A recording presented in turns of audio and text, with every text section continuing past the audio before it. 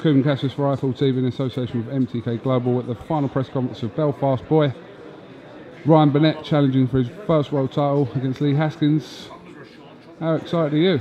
Very, very excited. It's been a long road. I've been over in London now for 2.5 months, get myself ready for this, and we're here now. Saturday night, it's only a couple of days away, so I'm very, very excited.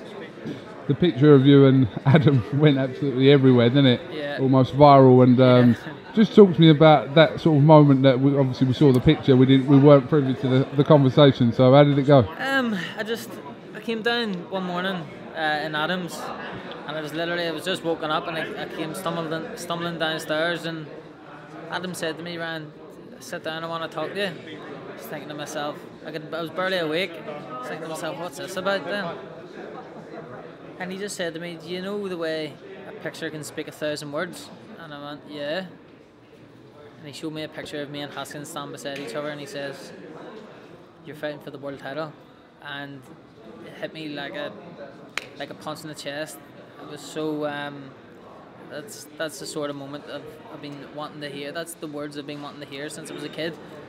And I'm very lucky that they came so close so early in my career. And Eddie Hearn said in the press conference, without Adam Booth kind of commenting, that he believes that, you know, of all the big world title fights that Adam's been involved with, this will give him almost the greatest satisfaction. It's not really for you to answer that, whether that's true or not, but just you can see your relationship with you and Adam and how that could be very true. Yeah, me and Adam's got a great relationship. I live with Adam. Adam's went above and beyond for me.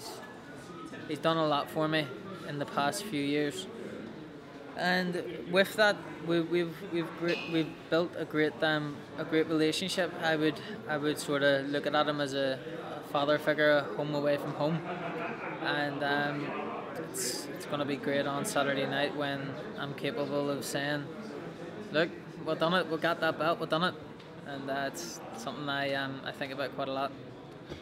Eddie Hearn said today that in an ideal world he would have liked to have sort of had a fight in between this fight, between your last fight and challenging for a world title. Can you see where he was going with that? Yeah, I suppose it's all about getting that experience and building it up on papers, so to speak. But I've got a great team around me, and a team that's not just looking out for boxing and money. I've got a team that's looking out for my best interests. Adam doesn't need to be in the game. Like he's been there, he's done it. He's got everything he wants in life. He doesn't need to be training fighters, but he does so because he loves it. So there's no need for Adam to push me unnecessarily.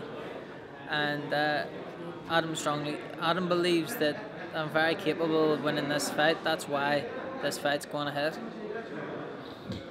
It's like I said, we've seen sort of the journey over the last few fights of you being in some good fights, sometimes criticised for not getting opponents out there, but Adam has maintained that, you know, you're learning in the right way.